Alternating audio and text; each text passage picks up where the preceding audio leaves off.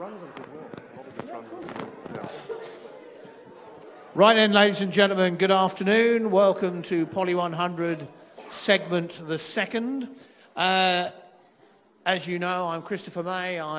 This is the fourth year I've been convening this course, and it gives me great pleasure to introduce Richard Johnson, who's going to do the second segment of this course. We're really lucky to have Richard do these lectures, and indeed we're always lucky to have our esteemed colleagues do these lectures because we're all very busy. One of the things that Richard's been busy doing is he's just written a new book called The End of the Second Reconstruction, which is all about American politics. But more importantly, if you like what Richard's doing over the next seven lectures. If you like what Richard's doing over the next 7 lectures, he also has a very popular second-year course called Government and Politics in the United States. So please feel free to sign up for that. Richard's going to take you through this segment, and then I'll be back in about 7 lectures' time to introduce you to your next lecturer.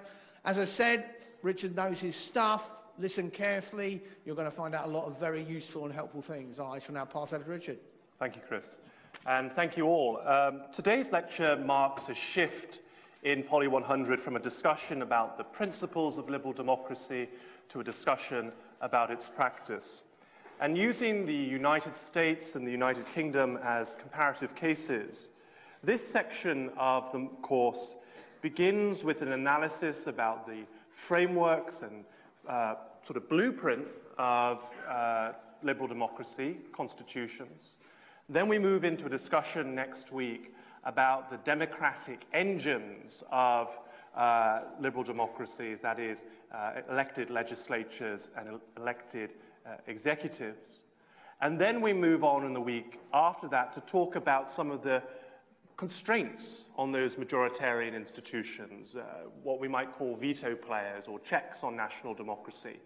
So we're going to look at judiciaries, and we're also going to look at stratified power structures, looking at federalism and devolution, and how some power gets taken out of the national center and relocated into other institutional structures. And then in the final week, we're going to talk about the ways in which citizens make demands on those institutions. So this is where the voters come in, and we're going to talk about political parties and why people vote for political parties and how political parties function. And then at the end of the course, we're going to talk about what I call the sort of politics of citizenship, immigration, and belonging. So this is where we get the discussion about immigration and race, populism, accountability through elites, and so on. So that's how it's going to pan out. So today, we're going to talk about constitutions. And I first want us to talk about the role that constitutions fill in democratic societies. So, at their most fundamental level, constitutions set out the rules of the political game. Constitutions tell us what political institutions exist, how they should be configured, how they should interact with each other, how the members of those institutions get chosen, how they get removed, what are the protocols and procedures of how they should organize themselves, and so on. Now, political scientists believe that one of the core features of a constitution is that a constitution should be self-enforcing. That is to say that members of the relevant political community broadly agree with the legitimacy of the rules that are embodied in that constitution. If a constitution lacks this legitimacy, then it's not really worth the paper that it is written on. And because of this legitimacy, constitutions exist to settle basic disputes, because constitutions tell us something about authority, who has the authority to act and who does not. A constitution anticipates likely conflicts which might arise from the political institutions that it has created. But that's not all that constitutions do. They don't just set out those structures and then give us some rules about how those structures should work. They also often satisfy a kind of symbolic role. They can be said to express the highest and most abstract aspirations of a political society. So you might see this in the preamble of a constitution. It sets out, this is what our political mission is as a country. and they encompass core principles of higher law. On top of this, many constitutions exist to entrench rights. Now, rights are, the way I would describe a right is it's an entitlement to act or an entitlement to be protected from action taken against you. And the discussion about rights has been extremely pervasive in modern Western political discourse, and it sort of experienced a resurgence after the Second World War, but really discussion about rights, you can find it throughout all of the early modern and modern period of history. And in particular, in liberal political thought, it is often said that there are certain fundamental rights, rights that people have by virtue of being a human being, rights that cannot be taken away from them by any institution or group of other people. But I think it's important to understand that the concept of rights is a particular historical product. In spite of high-flying notions about human rights, at the end of the day, it's human beings who decide what human rights are. Back in the early modern period, you could talk about natural rights, and you could say these are God-given rights, rights that are that people have endowed to them by a creator.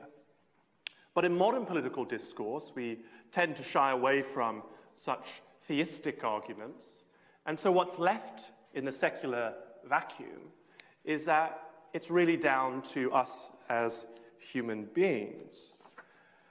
Now, who gets to decide what a right is and what might we think as fundamental human rights? So, do people have a right to a job? Do people have a right to marry who they want to marry? Do they have a right to any type of political or religious practice? Do they have a right to a basic income? Do they have a right to a gun?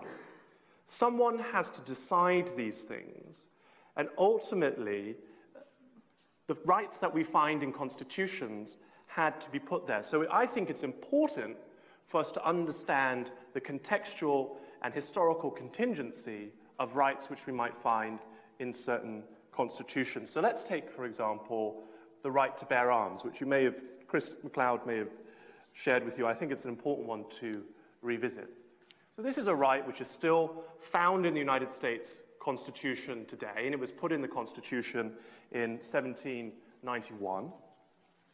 And this amendment says, a well-regulated militia being necessary to the security of a free state, the right of people to keep and bear arms shall not be infringed. Now, at the time when this amendment was added to the Constitution in the Bill of Rights, those who put it there thought it was a pretty fundamental claim that any individual ought to be made, which is that they ought to be able to have a gun, they ought to be able to form a militia with people in their community to protect themselves.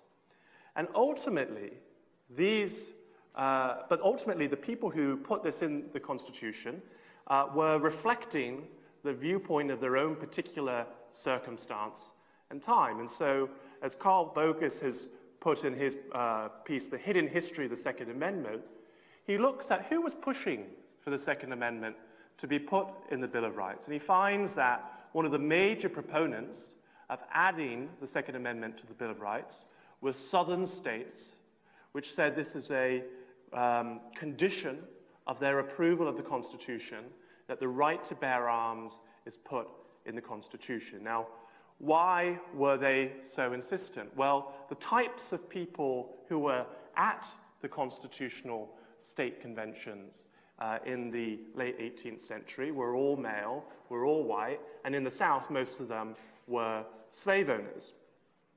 And they feared a majority.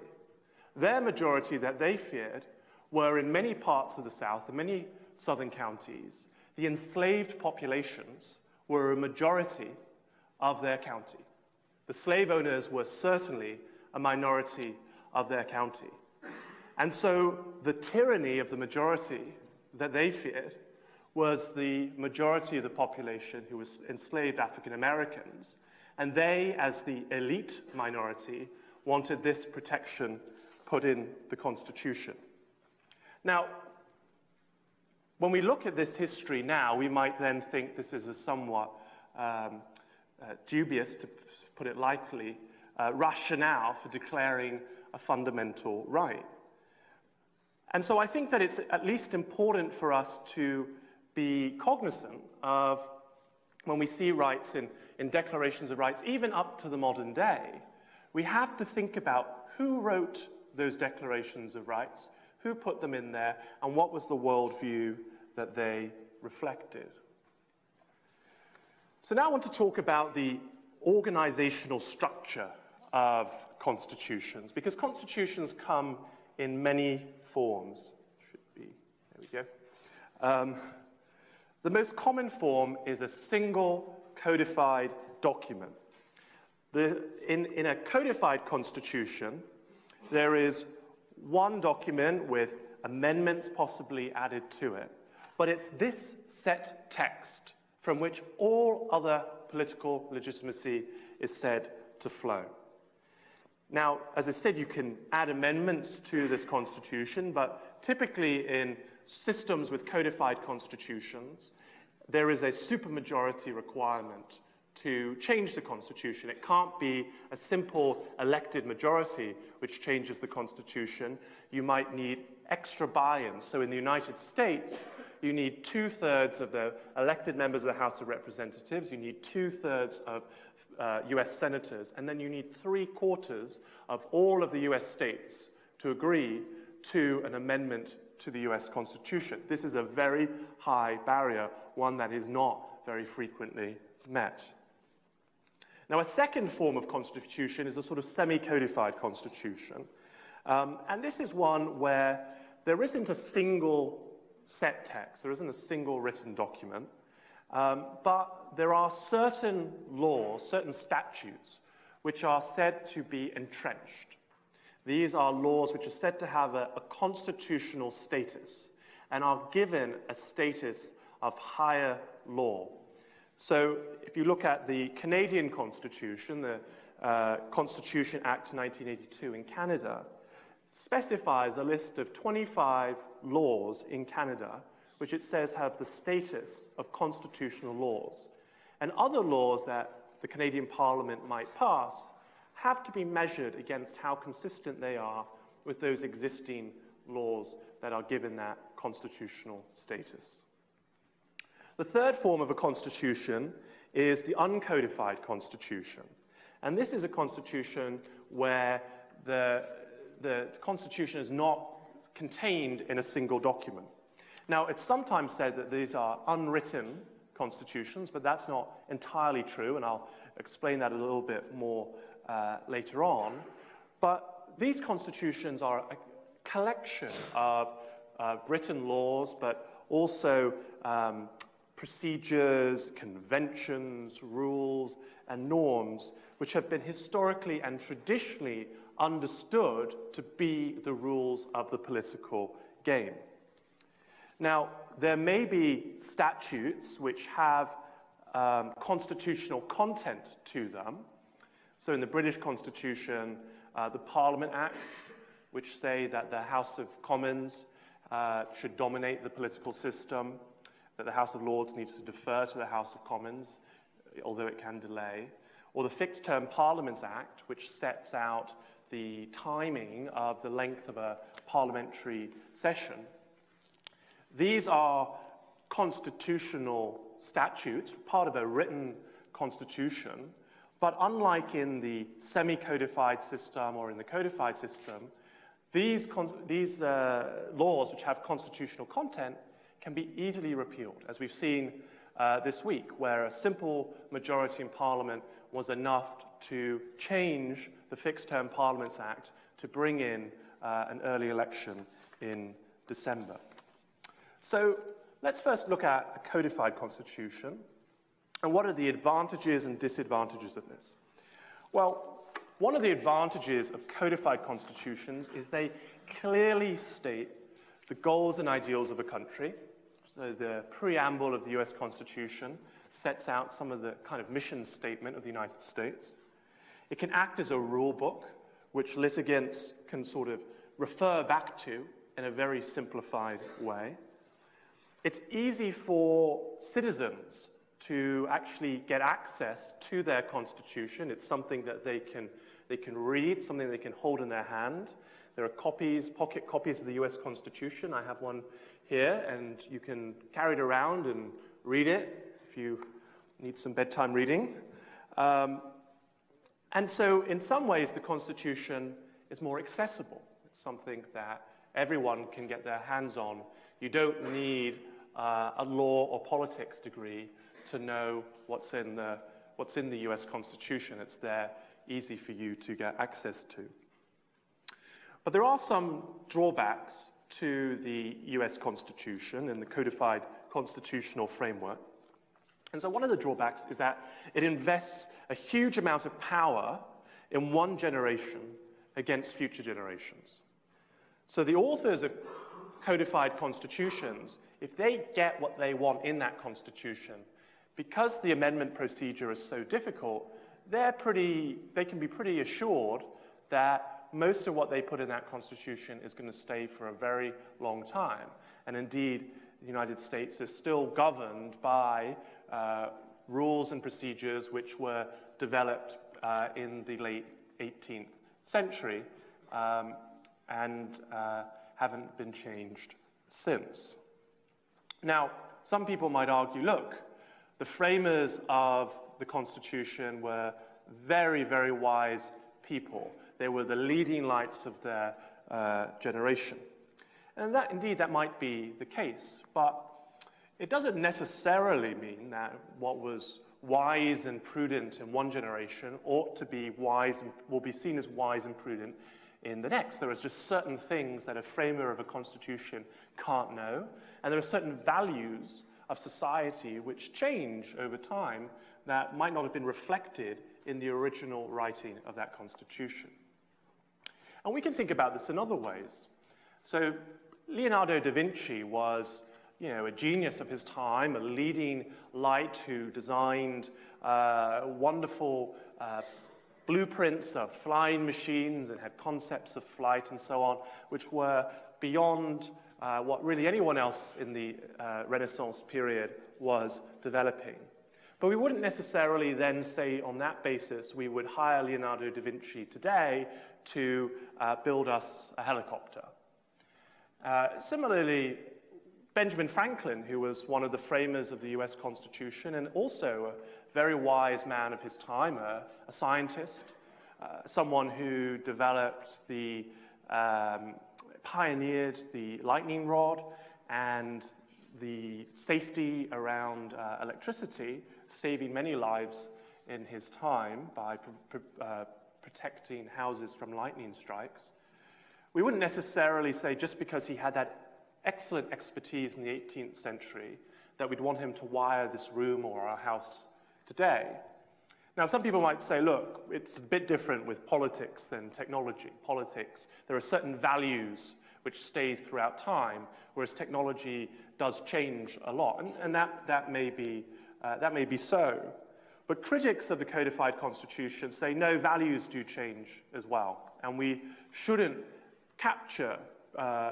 imprison populations today using the values and structures of the past. The American writer and democratic theorist John Dewey said, we would not require a man to wear the same coat that he wore as a boy. A further concern is that codified constitutions may not actually be as clear as their defenders make out. Language might, on the face of it, seem quite plain and quite simple, but when applied to the realities and messiness of the world and of politics, it starts to become much less straightforward than it first met the eye. And then finally, another objection that's raised against codified constitutions is that they empower not elected officials to make final calls on what's constitutional and what's not, but unelected experts, judges, to make those calls as well. Now, in spite of those criticisms, I should say that there is a high degree of respect and almost veneration for the US Constitution in the United States. Americans are not dissatisfied with their Constitution if you ask them about this document. Indeed, a recent poll found that 92% of Americans agreed with the following statement, that the Constitution ensures liberty, the opportunity for economic prosperity, and a flourishing civil society for every American. Now, some commentators are critical of this veneration of the US Constitution. Daniel Lazar, in his book, The Frozen Republic, argues that the American people treat the Constitution in the same way that they would treat sort of Christian religion. So the Constitutional Convention of 1787, when the Constitution was written, is often treated as some kind of hallowed moment, some kind of perfect birth of the country where there were only good and moral reasons for the actions of the people there.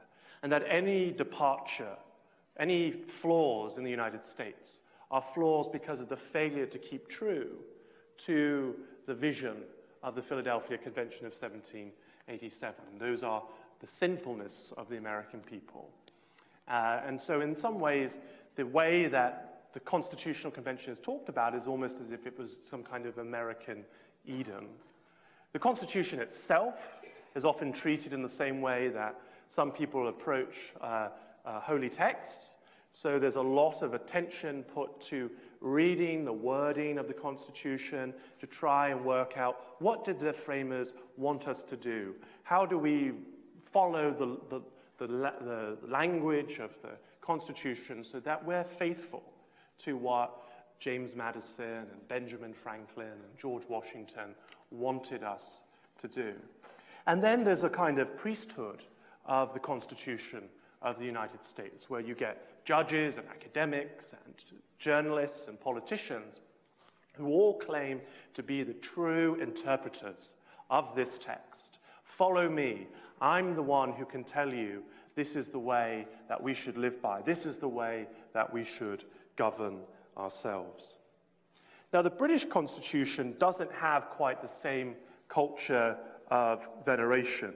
And it really, until recently, with recent events, I think most people in Britain were pretty nonplussed about the Constitution and wouldn't really be able to give you any sense of what it was if you even asked them.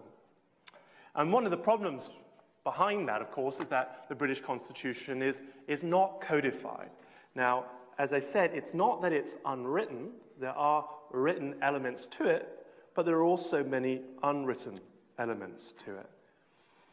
Now, the British Constitution, again, it doesn't have a singular document, but there are certain norms and conventions and core ideas which most people living in British society would agree are core foundational concepts. And these were outlined in the 19th century by a scholar called A.V. Dicey, the man at the top picture, sepia sort of picture.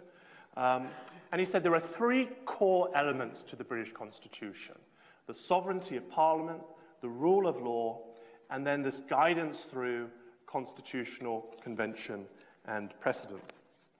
And of these three, Dicey said the sovereignty of Parliament is the most important. He said that Parliament has, quote, the right to make or unmake any law whatever, and no person or body is recognized by the law as having the right to override or set aside the legislation of Parliament. In other words, Parliament can legislate as it chooses. No institution outside of Parliament can overturn acts of Parliament. There is no superior law or authority to say that this particular act runs against the Constitution of the United Kingdom. If Parliament says that it wants it to be law, then it is so. And Dicey said this is a fundamental logic of the British Constitution. The quite similarly looking bearded man below Dicey is Walter Bagehot. And Bagehot, about 20 years before Dicey, wrote a very famous book, The English Constitution. There are lots of things in the English Constitution, but one of the things that I think you ought to know about the English Constitution is that Bagehot distinguishes between what he calls the efficient Constitution and the dignified Constitution. So he says the British Constitution kind of runs in parallel. On one hand, you have these institutions that are of great symbolic significance. So the monarchy and the House of Lords and the established church and so on. But actually, they don't do a lot of the politicking. They are there more for the pageantry. They are the state side of the government, whereas the kind of political side, the politics, gets done by sort of grubbier political actors, the Prime Minister and the Cabinet and members of the House of Commons. And Bagehot says both are really important because it's important for the buy-in of the public to have that dignified constitution, to have certain institutions that people can sort of agree to and accept, while the actual kind of divisive element of government gets done at a slightly lower level. Now, the UK system is what we would call a majoritarian system, a winner-take-all political system. Under the classic Westminster model, as it's sometimes called, there is no court which can overturn statute. The second chamber, the upper chamber, can't even kill off legislation. There is no outside law which the government must contend with. And the former US ambassador to the United Kingdom, Raymond Seitz, marveled at this British constitution compared to his own. He wrote, quote, coming from this kind of fractured and fragmented background, an American arrives on the shores of Britain, astonished to find how unfettered a modern British government is. It took me a long time to understand that a British government with a simple majority in the House of Commons can do pretty much what it wants to do. I kept looking for constitutional checks and institutional balances that could stay the will of the British government, but I could find none. So in one sense, this is a profoundly majoritarian democratic system. Once in power, the elected majority can govern without any formal restriction. And this can empower a government to do things that wouldn't necessarily be possible in other political systems. Even the foundation of the National Health Service, which was actually sort of a mass appropriation of private property in the form of nationalizing private hospitals, which had existed in this country for centuries. In many other political systems, those hospitals would have had to be given statutory compensation. They could have sued the government and taken them to court, and then the legislation could have been found incompatible with some constitutional rights of private property and so on. Those checks don't exist in the system, and so they open up and widen the possibilities of politics. Parliament is at once a legislature, but also a kind of constantly sitting constitutional convention. Now, how do we weigh up this system? Well, some people say there are real advantages to this system. It's flexible, so it can adapt to new realities of politics. It's pretty responsive to the democratic will. It can operate pretty efficiently. You don't have to go through all these different checks and veto players and asking 33 different states what they think and so on. And some people also argue that there is a high degree of accountability. Tony Wright, the author of a very short introduction to British politics, said that in the British system, the government can only do as much as it can get away with.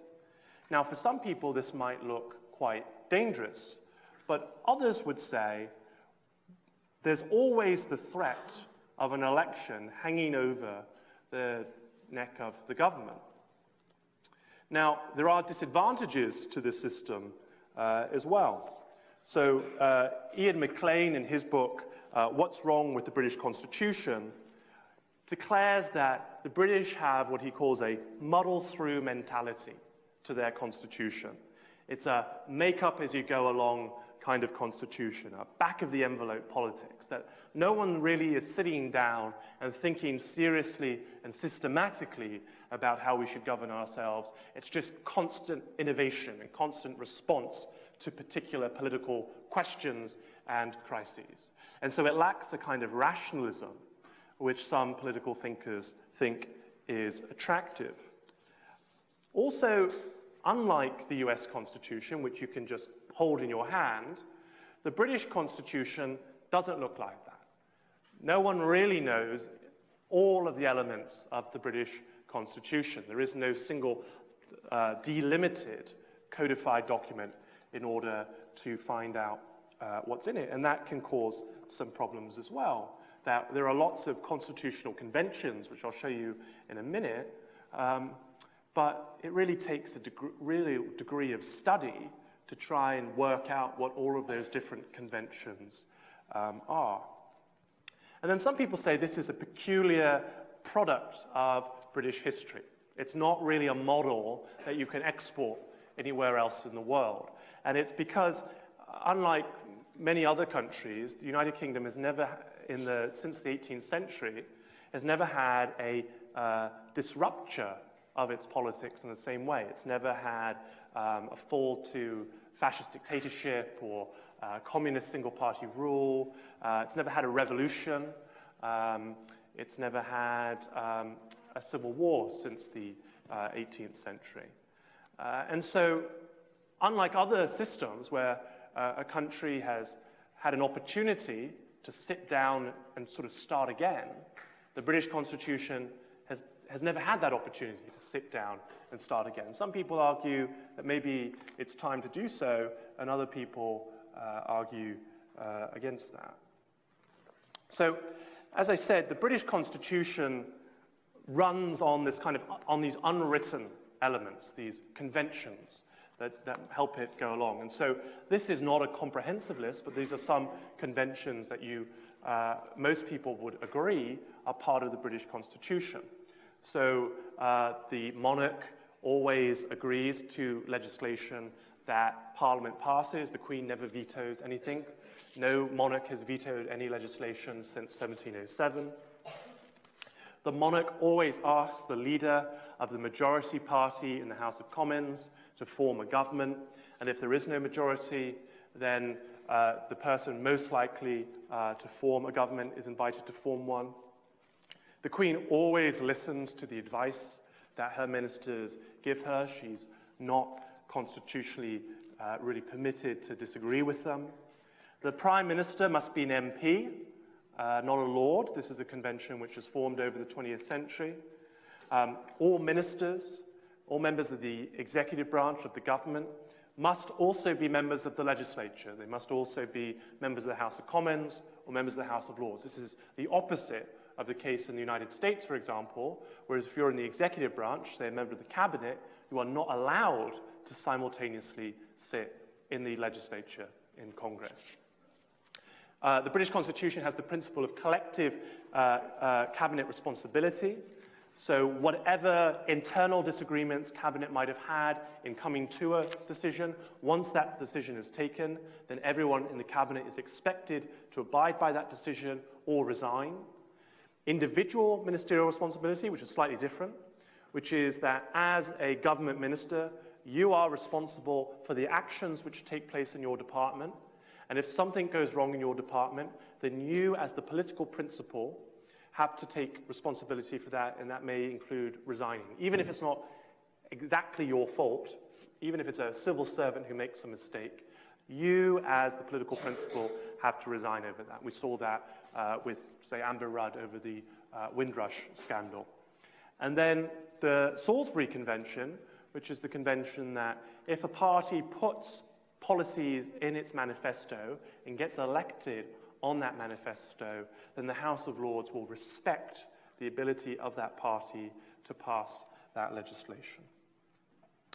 Now, one of the other kind of problems with the British Constitution is that it's found it quite difficult to adapt to EU membership, because there are two constitutional principles which are in conflict. As we said, Dicey said the most important element of the British Constitution is parliamentary sovereignty, but a condition of EU membership is EU legal supremacy. So when a national law is found to be in conflict with EU law, then that national law is struck down in favor of that EU law. And that's a new, in the history of the British Constitution, that's been a new development. For the first time, Acts of Parliament were found unconstitutional and struck down. And so one of these occurred in 1991 over a case regarding the Merchant Shipping Act of 1988. This was an Act of Parliament which was passed. It was taken to court because it was found to be incompatible with the common fisheries policy and various treaty obligations to do with shipping. And the court struck down this law. This was a really unusual happening in British constitutional practice. And that's because the court found that actually the European Communities Act 1972 should have the status of higher law. And that's something, again, which is new to British parliamentary practice. This was reiterated again in the early 2000s in a case called Thoburn versus Sunderland City Council, popularly known in the press as the Metric Martyrs case. There were a group of shopkeepers who wanted to list their produce only using old-style measurements, pounds and ounces rather than grams and kilograms. And this is incompatible with EU law, that they have to show at least both metric and imperial, or just metric. And the courts found that this was an obligation that they had to follow. And Judge Bruce Morgan, in this case, explained why. He said, quote, "In 1972, Parliament took a step which probably no British Parliament before has taken. The country, quite voluntarily, surrendered the once seemingly immortal concept of the sovereignty of Parliament and legislative freedom by membership of the European Union. In doing so, this must mean that we have a hierarchy of statute, a hierarchy dominated by the 1972 Act. The old adage, where once there were two laws that are incompatible, the later repeals the earlier, is no longer so. The 1972 Act was a bold pronouncement that a new source of law is henceforth recognized in this country. And so long as this country remains a member of the European Union, then the laws of this country are subject to the doctrine of the primacy of European community law." So this is something where some people now say that the British Constitution is a bit of a hybrid constitution, that it has the old elements in it, but also that there is some recognition of the higher law of the European Union. And so maybe in some ways the UK Constitution is moving or has moved into that kind of semi-codified context. I just wanted to also just clarify the difference between uncodified and unwritten, because I think it can be confusing, and I think sometimes this language is used imprecisely. So when we say a constitution is codified, we mean there is just one text from which all other constitutional legitimacy flows. But actually, I would say that all constitutions, whether they're codified or uncodified, have both written and unwritten elements. So I've talked about how the uncodified British Constitution has written elements, like the Parliament Act or the Fixed Term Parliaments Act. But the US Constitution, I would argue, also has unwritten elements. And this is an argument which was made by the Yale law professor Akhil Amar. The US Constitution is really short, 7,500 words, shorter than an undergraduate dissertation. And there are lots of elements to the US Constitution which aren't found actually in that writing. The document simply couldn't work if there weren't some unwritten elements to it. The US just wouldn't be able to function. And so you have to rely on certain unwritten elements for this small document actually to work in the real world. So some of that is Supreme Court opinion. So the Supreme Court elaborates on how a constitution works and gives some further details and clarifications. Presidents have to interpret whether the quite vague powers that they have in the Constitution permit them to do a certain act or not. The US Constitution has plenty of practices and conventions. The US has a common law structure. Some of the readings of how we apply the Constitution in the United States rely on a degree of common sense interpretations and norms. So all of these things are quite like the unwritten elements in an uncodified Constitution. And so I would clarify the difference between the two.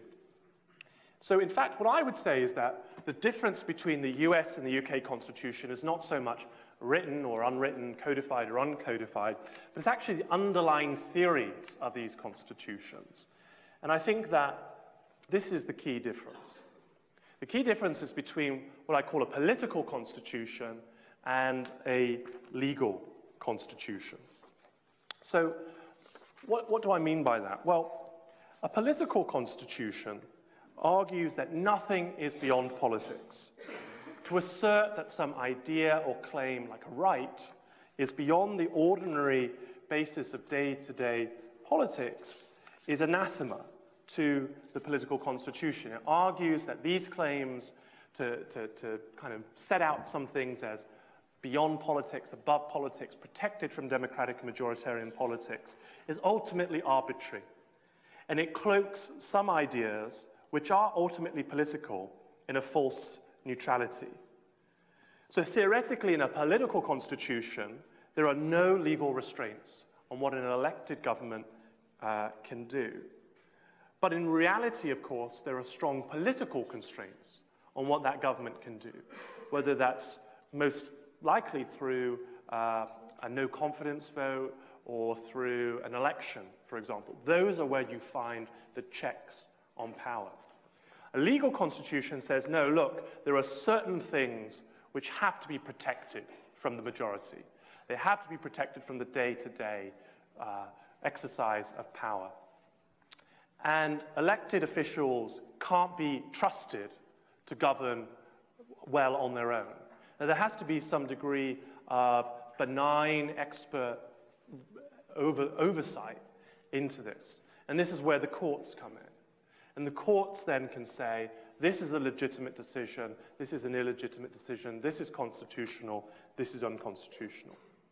So I think Chris MacLeod has given you a good sense of the legal constitutional model, often described as a kind of the liberal constitutional model. I just want to talk through in the remaining minutes about the theory of the political constitution, which is often said to describe the British constitutional order. And the classic articulation of the political constitution was made by the Welsh academic J.G. Griffith, who spent a lot of time at LSE. And he argued, well, in his Chorley lecture, The Political Constitution, he attacked the idea of bills of rights. He said, bills of rights create limits on a legislature which are seen to be judicially enforceable. But according to Griffith, there is no such thing as rights in an objective sense. There are just political claims. And politics, at its root, is a struggle between the rulers and the ruled about the size, shape, and scope of those claims. For Griffith, the law is not separate from or superior to ordinary democratic politics. So according to Griffith, although the framers of bills of rights might be ingenious in crafting abstract formulations of rights, that should not endow them with supernatural powers. These formulations simply conceal political claims.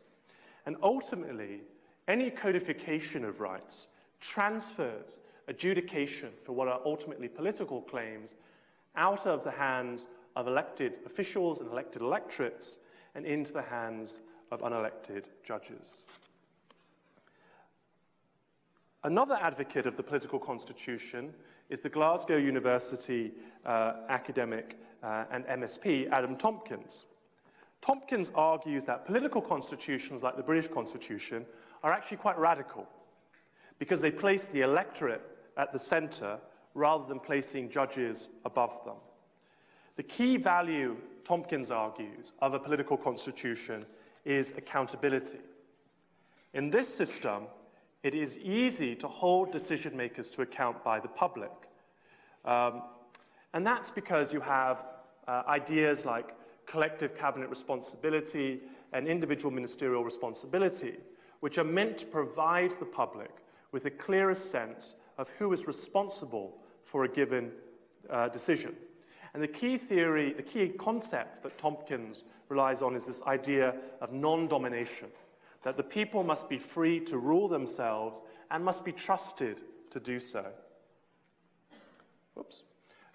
And in this vein, another scholar of the political constitution, Richard Bellamy at UCL, argues that a political constitution is a democratic constitution. It's a constitution of the masses. A legal constitution, a liberal constitution, is a constitution which is suspicious of the majority, suspicious of the masses. Under a political constitution, the political process itself is the functioning of the constitution. And that constitution then is sustained, not undermined, by majoritarian, day-to-day democratic politics. This means that the constitution is very flexible. It's very unstable. It can be challenged, changed, revised, almost at a drop of a hat. But Bellamy says this is a good thing. He says it means that the Constitution is close to the public's grasp through their elected representatives. And for Bellamy, no political matter then should be decided by actors who cannot be held directly accountable by voters at an election. For Bellamy, law is about what the majority wants. It's not about whether it's just or unjust. It's not about whether it's right or false, true or untrue. It's about whether or not the majority voted for it to happen. So, if we were to look at these two values systems, these theories of constitutions, I think that ultimately this comes down to a matter of trust. It is impossible to take political decisions and fully make them apolitical. But I think it is correct to say that law is just politics by another name. So then the question is, who do you trust to make those political decisions? Do you think that the majority should be trusted to make those decisions? Or do you think that there are risks and dangers in giving the majority that power? That it should be down to enlightened experts to temper the majority, to make decisions on their behalf, maybe with view to some minority. And when we think about minorities, we shouldn't just think about minorities as oppressed people. Minorities can also be very privileged people. Privileged elites are also minorities. The slaveholders were minorities in the South in the late 18th century. But I'll leave that for you to decide. And this here is a list of further reading. And I just wanted to clarify before you go that on Moodle now, there should be a link on the main page for a resource list. And if you go onto that resource list, you can click through, and there are lots of extra readings now that correspond to the readings in the printed handbook. And many of these readings have been uploaded on the internet for you to capture electronically. Some of them have been scanned for you. So this would be very helpful for when you write your essays, if you choose to write your essay, say, on the Constitution topic. So I'll leave it here for now, and I'll see you on Tuesday.